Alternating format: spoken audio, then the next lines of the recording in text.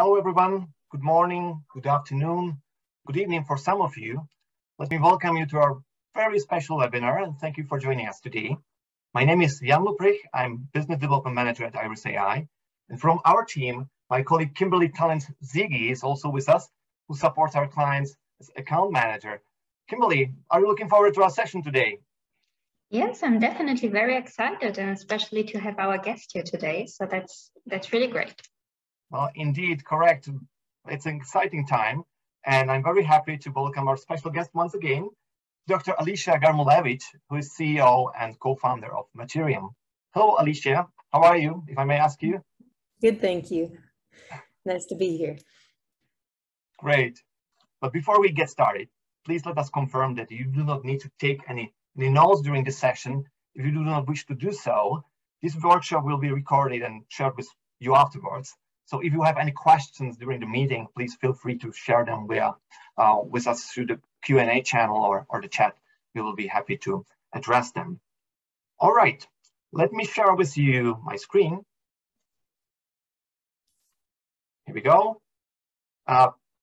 We are pleased to share with you the results today of our cooperation and how the Iris.ai tools have contributed to the success of a very impactful project with Materiom. So let's get started. And we believe that appropriate to start our webinar with a statement, which is sustainability needs innovation, and innovation needs R&D. And R&D needs time, the most precious commodity we all have in common. And as a consequence of all the world's current challenges, unprecedented ones, such as advancing global warming, but with a too slow progress on carbon capture, or energy insecurity and food supply crisis resulting from the Russian aggression in Ukraine. Researchers need time more than ever in order to drive innovation for a sustainable future across all industries, and especially when most of the heavy industries in mining, chemistry, pharma, or material engineering are committing to transform their production towards carbon dioxide neutrality. So our main two questions today are the following ones. How can natural language processing, a subdiscipline of machine learning, save vastly more time for R&D to innovate? And how can systematized data extractions uncover hidden knowledge scattered in thousands of research papers to contribute to the success of R&D teams and impactful projects like Materiom's? Looking at the agenda, we would first like to introduce you to the Researcher Workspace, our comprehensive platform of research tools. Then Dr. Alicia Garmulevich will share with us more about the goals of their project and how the extract tool has been implemented for their use case. And we will look at how to set up the extract tool for your use case too, of course. And as already mentioned, of course, there will be time for Q&As. But before we dive into these topics, we would like to briefly introduce our team. Iris.ai is a cross-European deep tech startup with extensive expertise in the field of natural language processing, which is especially challenging machine learning task when it comes to scientific or technical text understanding. And this is the area where our international team has been intensely dedicated to over the last 6 years. Here we can see our founders who established the company in 2015 with its headquarters in Oslo. And we are proud to say that our award-winning AI engine is also the beating heart of the Researcher Workspace. So what's the Researcher Workspace? In one sentence, it's a flexible, scalable software suite for processing scientific knowledge, where your content, research content, is in the center. By the scientific knowledge here, we mean scholarly, technical, and research documents, from research and clinical papers to patents or to internal documentation. By processing, we mean most activities from simply finding the right content, right document, all the way to extracting the key data, auto-generating summaries, and automating repeat processes. Why that? The aim of the Researcher Workspace is to support you and your teams with most parts of systematic literature processing. By automating these manual and often tedious tasks, your team can greatly benefit from our tools. As we can see here, In terms of time reduction, our clients have reported time savings of 75% in finding the right information and more spot-on articles compared to regular searches and manual review. And in addition, they can also better understand the market landscape, for instance. When it comes to accuracy, for the tasks that can be fully automated, we have a demonstrable 85% accuracy, which is on par with human accuracy, by the way. And finally, the tools save personal time and energy for tasks that actually require human intelligence. So they increase our performance and efficiency. They are easy to use for every researcher in any department, whether it's the IP department, R&D, post-market surveillance, or pharmacovigilance department. Everyone can benefit from the power of Iris.ai's machine learning capabilities. So you do not need to hire any new team members like machine learning experts. It's important to mention that the tool collection of the researcher workspace can be further tailored to the specific needs of your research group or university as well. The core Iris.ai machine learning engine is trained on a large set of scientific articles, but the machine's understanding of some particular research fields like material science, polymer research, oncology, and so on, can be easily strengthened and trained to yield even better results. This happens with minimal to no human interaction, and there is no need for taxonomies or manual labeling, which usually takes several weeks or even months to create and to get the machine up and running. Secondly, we always address your specific challenges and offer you access to the tools that you really need to solve these challenges. And finally, in the researcher workspace, you can work with most any type of scientific and research content, whether it's open access or paywall research papers, patents, internal documents, gray papers, white papers, and so on. So here we can see a landing page of the researcher workspace with your own research projects and datasets. When the content is added, you have access to a broad variety of smart tools that you can apply and combine as needed. Every research process is a little different, and your research workspace will enable any workflow. So based on your specific use case and needs for processing the scientific literature, you can apply the following 5 modules to your datasets. The first one is the Explore tool, which stands for a content-based recommendation engine for broad exploration and helping you uncover new interdisciplinary relationships and novel solutions based on context provided. The next one is the Analyze tool, which provides you with a document set analysis, what all these articles are about, and it gives you a sort of bird's eye view over your content. With abstractive summaries, you can easily create an intelligent, coherent text of one or multiple abstracts or even full text documents. These summaries are great for either rapidly reviewing larger document set of similar documents or even to kickstart your scientific writing. For instance, in medicine or in pharma, it can be meta-analysis. To narrow down your result list, you can also apply a range of smart filters that allow you to add more context, like, for instance, application of a particular chemical or intended use of a drug that can be otherwise hardly expressed with 1 or 3 keywords, for instance. Or you can use as filters also extracted data points or entities.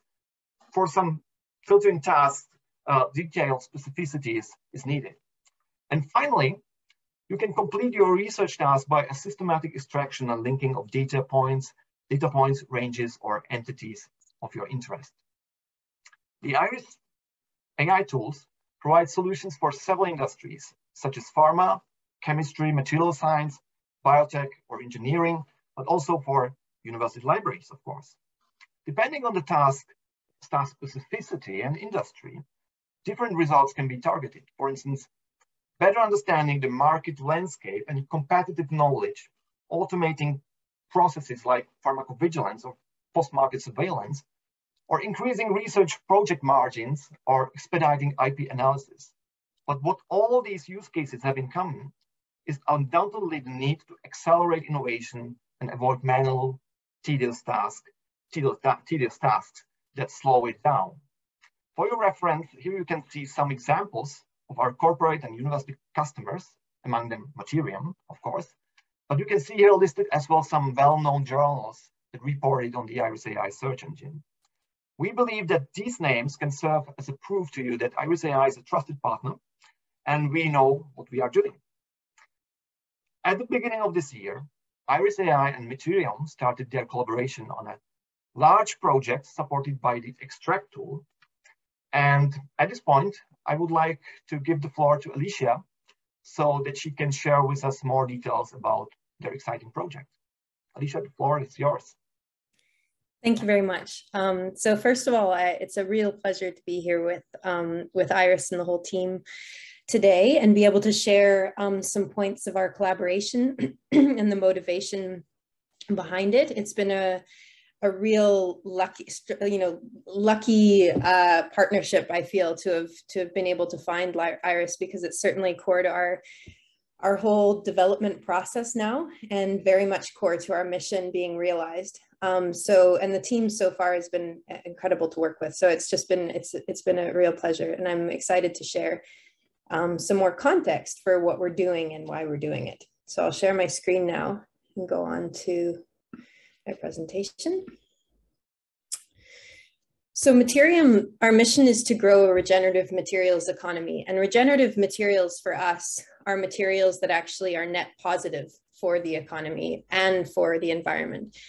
We focus on bio-based, 100% bio-based materials and 100% biodegradable. So materials that after end of life actually go back and nurture the soil or actually add nutrients to any given living system from which they came. And so we are focused very much on this growing sector of the materials economy that very much is growing up in the shadow of the large plastics pollution problems that we have, that is growing in magnitude every day. We see plastics, microplastics in our drinking water, in our bloodstream, in pretty much any animal food chain you look at these days. And we have a very, very acute issue that we need to solve very, very quickly, because plastics production is growing as well. So we look at creating a kind of broad base approach to transforming the entire industry. We look at regenerative materials being needed to be invested in at small, medium, and large scales worldwide. So we're really trying to provide a data layer that can help grow this economy. And I'll get into how we're aiming to do that.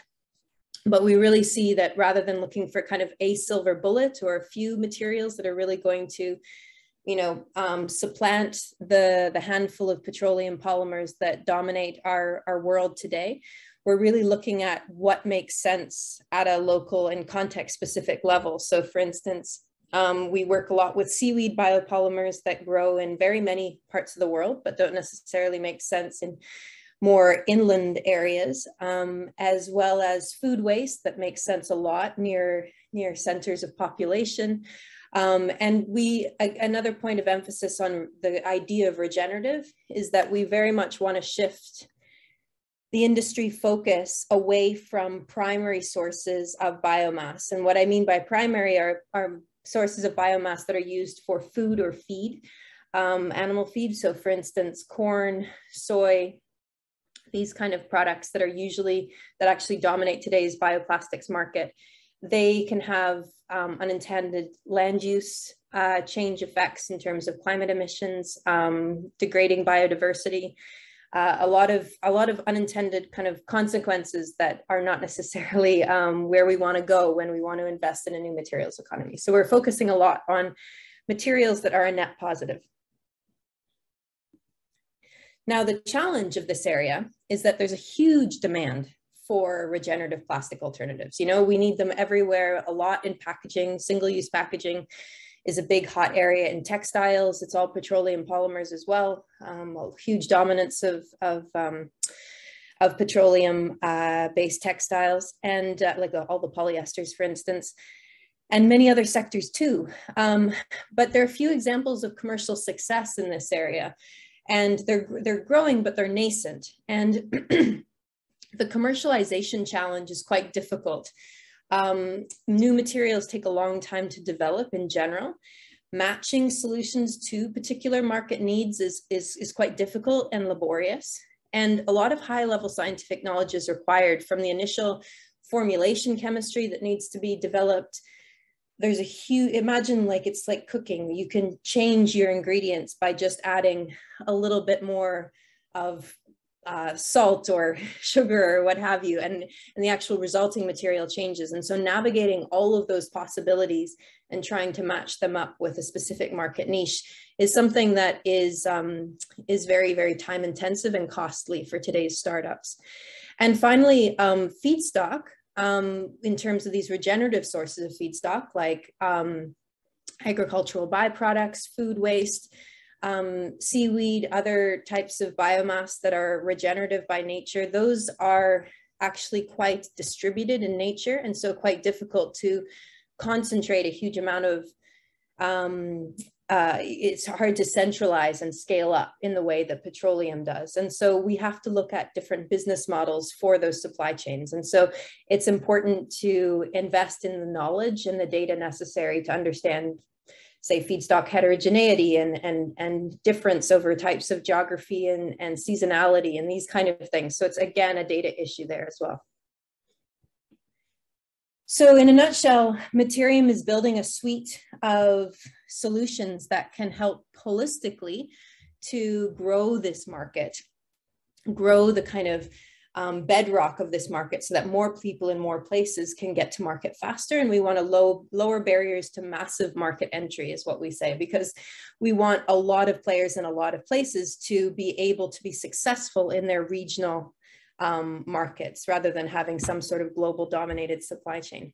In order to do that, we're developing the following. So first of all, we want to develop a large database, which is exactly where Iris.ai comes in.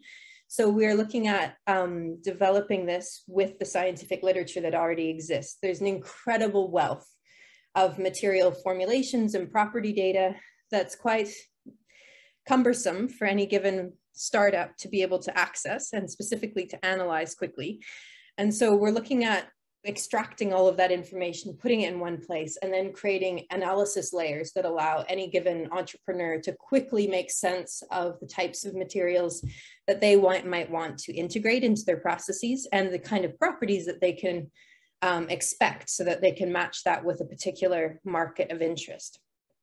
On top of that, we are looking at layering a marketplace whereby consumer good companies can match the performance needs of their product with a suite of potential suppliers from the biomaterial space, on the basis of actually those material properties, again, matching up. So if you have a portfolio, if you're a startup and you have an amazing variety of seaweed-based plastics, you want to actually see where those potential those potential buyers could come from. And so that kind of matching process is what we'll facilitate. And we anticipate a large amount of possible matches, in the sense that close but not perfect.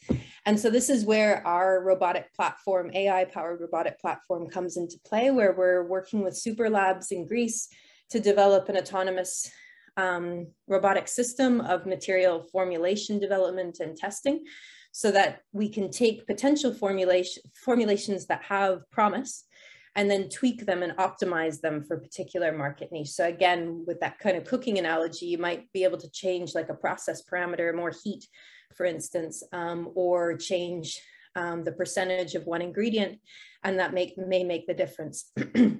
And so we're aiming to use that platform to make those possible matches, pardon me, a sure thing. And then finally, we're looking at characterizing the availability and heterogeneity of supplier feedstock to assess scaling potential. And we're looking at a number of different avenues to do that, including developing a data layer where we can better assess feedstock heterogeneity based on what's been already characterized in the scientific literature. So to put a spotlight on where we're focused now in that development picture, we're really focusing on building out this large data set of recipes and their properties. And that is going to be the beating heart of both the ability to basically optimize and help new companies quickly identify a formulation that they want to commercialize, which is a kind of market pull mechanism. So we want many more startups to get into the game faster. So that's going to be the main focus of our work there. And it's going to be an open database so that, you know, it's democratizing access to this kind of information. And then further optimization, it will feed into the optimization engine, whereby if an entrepreneur or a company wants to tweak their formulation, that can also be informed by formulations in the same neighborhood that have been tested by the scientific community. And so those two functions are really where our partnership with Iris.ai comes in, whereby we are really attempting to pool the world's data on biomaterial development and performance, and make it useful to the world's entrepreneurs. And I'll just also signal a couple of new directions in terms of the data that we're also interested in. We're also interested in being able to put information out there on biopolymer extraction. So a lot of these biopolymers that are at the basis of these kind of recipes of new bioplastics, the way that they're extracted, the method that they're extracted, the specific species or varieties that they're extracted from, all of that has an impact on the resulting properties. And so being able to get a handle on that information is really important. And then secondly, we're looking a lot at processing conditions. So how materials can actually be, their material properties once more get altered with the kind of processing technology they need to interface with. So the type of, you know, material processing machines that actually make, say, plastic films or plastic bags, all of that has an impact on the resulting properties, and getting that right, that mix right. Getting your formulation right for a particular process technology is something that data can really inform as well. So those are some of the future directions of data extraction that we're really excited about. So I'll close with that, and then I'd welcome any questions from the team and look forward to the discussion. Thank you very much. Thank you so much, Alicia. And yeah, so while listening to your presentation, I came up with some questions that maybe as well is interesting for our audience today. So first of all, how did you get this idea to create such a database? I imagine it's not just coming overnight. Yes, it's certainly been something. So my co-CEO, Liz Corbett, and I had basically had a meeting of minds a few years ago upon founding Materiom that really crystallized a lot of our research and doctoral work that we'd been doing up to that time. So for me, the insight came where I'd been working in the sustainability world for a while in terms of being able to study and trying to understand the kind of key sticking points that were preventing the cycling of materials at a kind of more abstract or broader scale. And one of the main issues there is that, you know, if we're looking at a centralized manufacturing system where all of this comes back into, has to go back into production, it's very difficult to imagine just being able to take up all those little distributed bits of waste and put those back into a centralized manufacturing system. And so if you look at the way that nature works, you can see a much more distributed, much more nested way of cycling nutrients within local, regional, and ecosystems. And so that's a model that we saw as very compelling, but the material world is certain, like our material economy is definitely not fit for purpose. It doesn't actually work that way. And so the biomaterial world and the way that you can source feedstock locally and put that back into production at local and regional scales, that was a very compelling approach to unlocking this kind of systemic rigidity that we saw. And so I started studying that problem, and the main issue when you look at how we can unlock more local and regional capacity for making materials and making them effective at those scales is knowledge. Is data and access to information and how to make materials. And that's very, it's very remote from a lot of a lot of people's access points to information today. And so that kind of access to information was the kind of galvanizing point of developing Materiom, so that we could be the place where people would be able to use as a starting point for R&D and get to market faster. And then since then, it's built into really having deep dives into talking to entrepreneurs in the field, talking to businesses, SMEs that are making amazing plastics and biomaterial alternatives, and seeing the challenges they face in terms of getting those materials to market. So it's kind of deepened over time, but that was the genesis of really understanding the kind of missing link was really access to information if we're going to have this more systemic change from a very centralized manufacturing system and centralized material economy to a more distributed one that allows for biomass, regenerative sources of biomass to be effective. Right. Yeah, that totally makes sense. And you already explained a little bit, and Jan will also go more into details about how our extract tool is working. And so to make all this data accessible, or to gather all this data, of course, you need either a lot of time to manually extract all the data points, or you have an AI tool like ours that helps you speed up all the process, right? And so I was just wondering, how did you hear about Iris, and why did you choose us then as a collaboration partner? So Liz was the one who stumbled across Iris. I can't remember if it was through, I think some colleagues of hers. I can't remember the exact point of reference, but it certainly stood out to us as being a solution that we were looking for, specifically focused on the scientific literature. So we've been aware that, the field of natural language processing obviously is growing in depth and breadth, but Iris's specific focus on scientific papers and scientific data itself we knew made the most sense. And so, yeah, it was an obvious fit from that perspective. Perfect. And me as an account manager, I'm very closely working together with you and your team to develop this project. So in your own words, how would you describe our collaboration so far? And do you think that we already had some major challenges that we had to overcome together? Yeah, I think one of the most interesting and important challenges that has shaped the first stage of our collaboration has been really just getting to grips with the nature of the information that we're trying to extract. And that's something that I've really been grateful for, the amount of feedback and transparency in terms of what the challenges are, what the team's working on, and then being able to feed in with our, domain knowledge as and when it's needed. So I think that's, I'm sure there's going to be challenges right the way through, but I think grappling first with just the type of information, how it's visualized, portrayed, is the main one that I've seen, shape this first stage. Right. Yes, and we are very happy to be collaborating with you, because it's always very helpful when our clients are very responsive and give feedbacks and tell us actually the questions, so that we realize as well, sometimes you're so deeply into a topic that maybe you don't understand which words the outside world might not understand. So it's very helpful to be working with you.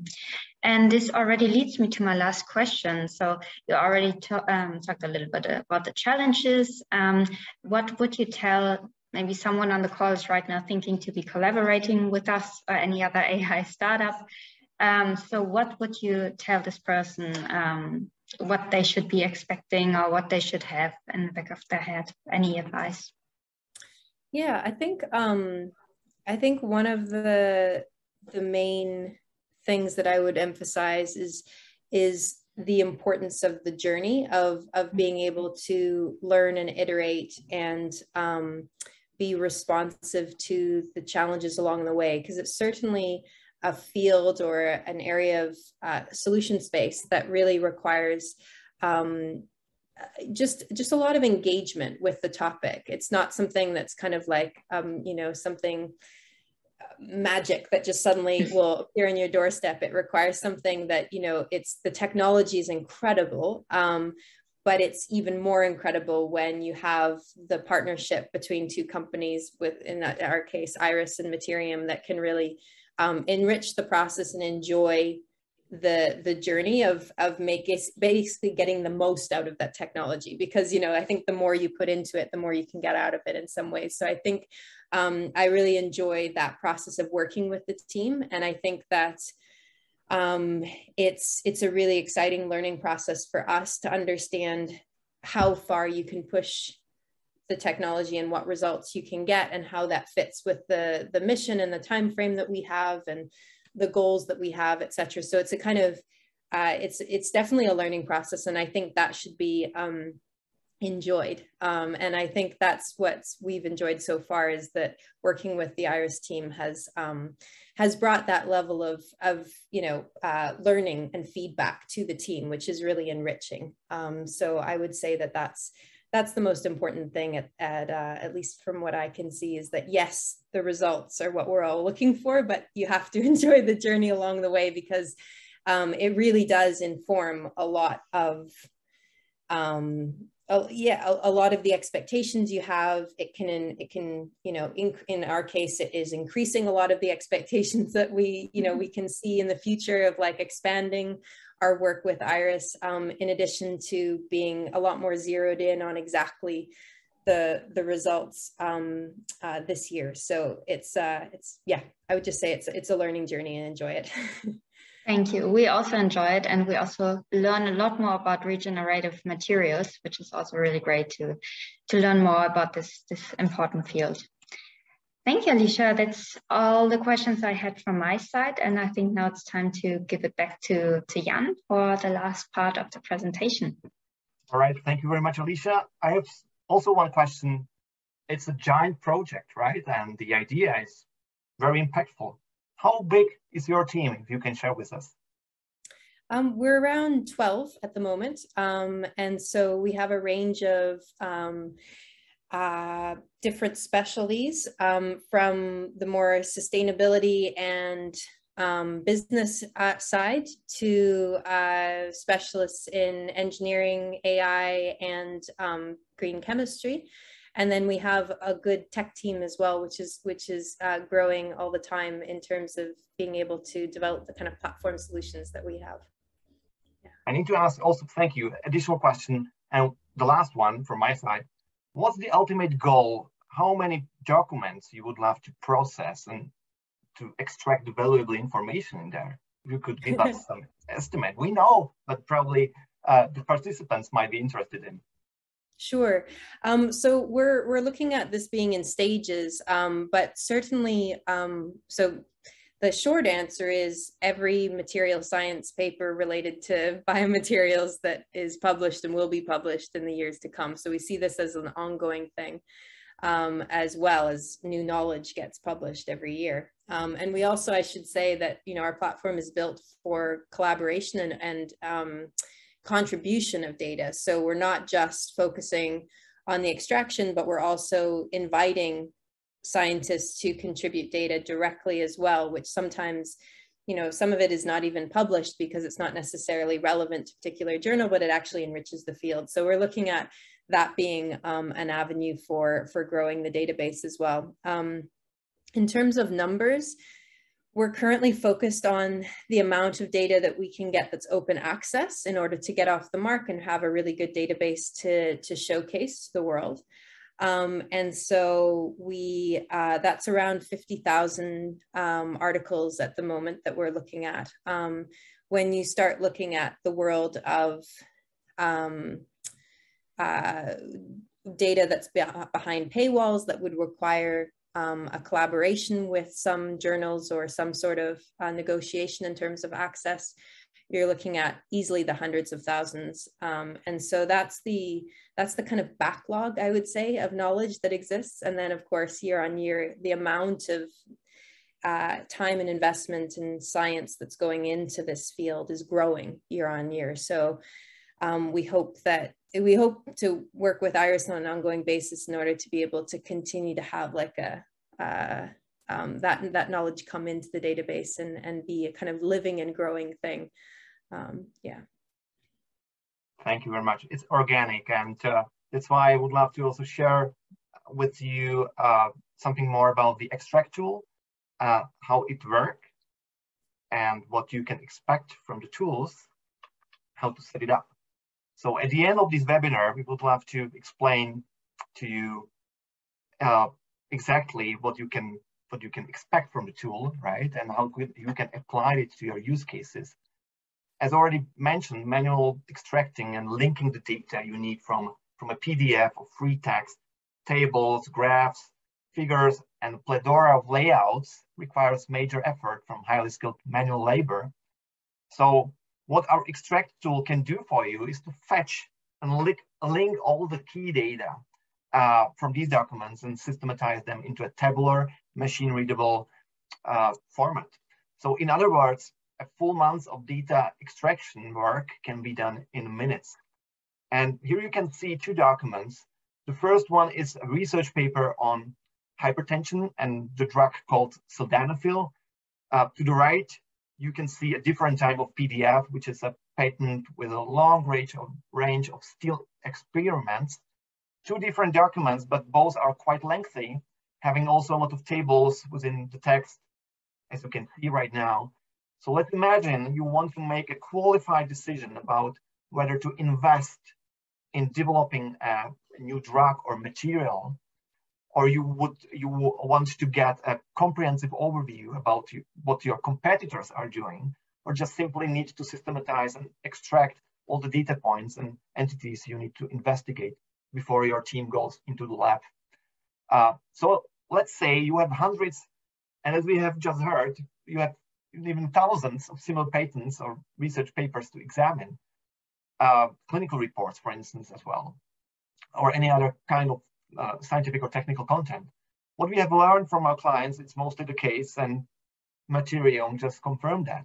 So what can we do about it? The PDFs we have seen are sent to the Iris.ai system.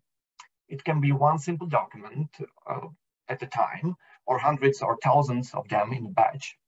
Here we can see an example of what we call output data layout. In other words, machine-readable spreadsheet that is created by you or together with our team to indicate what data you want to have extracted from these documents. So these can be, as already mentioned, named entities such as chemical compounds or polymers, inhibitors, ingredients, drug names, or values, units, or data ranges indicating, for instance, specific properties like a tensile strength, material thickness, or cooling temperature, or adverse effects above a certain percentage. These kind of data points, we want to have the machine to collect and systematize them. So what is going to happen? The extract tools identifies all the domain-specific entities, then locates the tables, and extracts the data from rows and columns, and links the data between the table and between the text and table. In order to present us with all the desired data populated and linked into your spreadsheet. But again, this can also be presented in another machine-readable format of your preference, an integrated lab tool or a database or whenever you need it. In addition to linking the data, the extract tool also handles abbreviations and varying terminology. This can be specifically challenging, especially challenging by patents, for instance. Furthermore, unit conversions into your preferred format, like from Fahrenheit to degrees Celsius, and then text legends in a random location, explaining what data you find in the table. So we match our goals, and the extraction process can be performed within minutes by the researcher workspace, as opposed to weeks or months of extracting and systematizing this manually. And the good news is that the extract tool will be soon fully integrated into the platform. Here you can see an example of it. The process is pretty much straightforward. You will simply choose your articles and add them to your templates for processing. When it comes to how our results are measured, we want to be always clear that we go about our work scientifically. For each and every tool, we have measure the results compared to human results, which is why we can say that the results are as good as manual effort, but at a fraction of the time. So of course, the performance of the machine is evolving and getting better and better, which will lead to even better results in the near future. So we've almost made it to the end of our seminar. To wrap up our session today, the researcher workspace can contribute to the success of your R&D teams and also universities in following ways: by providing a unique set of NLP tools, natural language processing tools, that can be applied to all your research data processing or just to the specific research task of your choice, like data extractions. You do not need to be an expert in AI or machine learning. All tools are easy to use. Secondly, the researcher workspace is a highly scalable system that can be quickly adapted to your field of research, like material engineering, for instance. No extra effort is required on the client side to reinforce the machine learning engine on your area of expertise. No manual labeling, no taxonomies. It's not needed, not required from our clients. Iris helps significantly speed up the research process to make sure that our best and brightest in R&D teams do not waste time doing things that machine can do for them and for the society. The researcher workspace is a content-centric tool, which means that you can adapt it to any type of content. And finally, our team is fully dedicated to your projects to provide optimal solutions to your problems. At the end of our session, let us remind ourselves of the inspiring words of the genius of the 20th century, Albert Einstein. We can't solve problems by using the same kind of thinking we used when we created them. And we hope that today we have provided you, together with Alicia, with some evidence that collaborative efforts and the use of also the right tools, the right technology, can solve at least some of the problems, such as researchers' lack of time, the need for high accurate results, or automating repetitive, sometimes tedious tasks like data extraction, so that R&D can foster innovation for a more sustainable world. All right, this is from our side. I was wondering if there are any questions, and we can see some of them.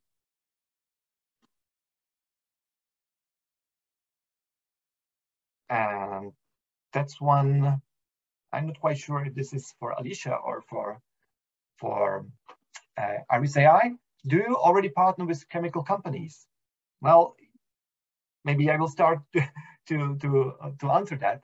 Yes, we do partner with chemical companies in terms of data extraction, analyzing the right content, and to speed up their processes across various sectors and departments. So from our side, we also shared some logos at the beginning. We can confirm that. Maybe Alicia, would you love to comment on that? So at the moment, we don't have any partners in chemical companies. There's certainly companies out there that are investing a lot in the kind of bio-based chemical space that would be really interesting to explore relationships with, specifically in understanding the whole supply chain in order to develop bio-based materials and how that can enrich the information that we're aiming to put in front of startups and SMEs and companies that are developing bioplastic and biocomposite alternatives. But we're at the beginning of those kind of collaborative relationship stages. Thank you.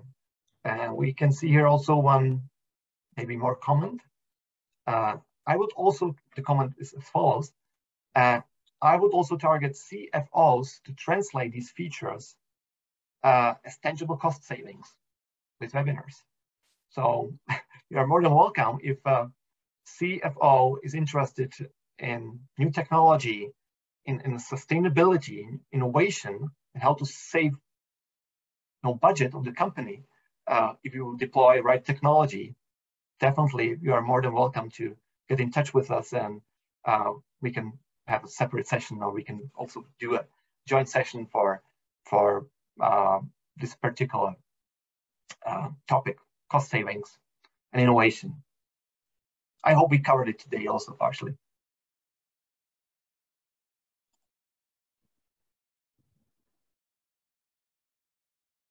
Right? If there are no other questions,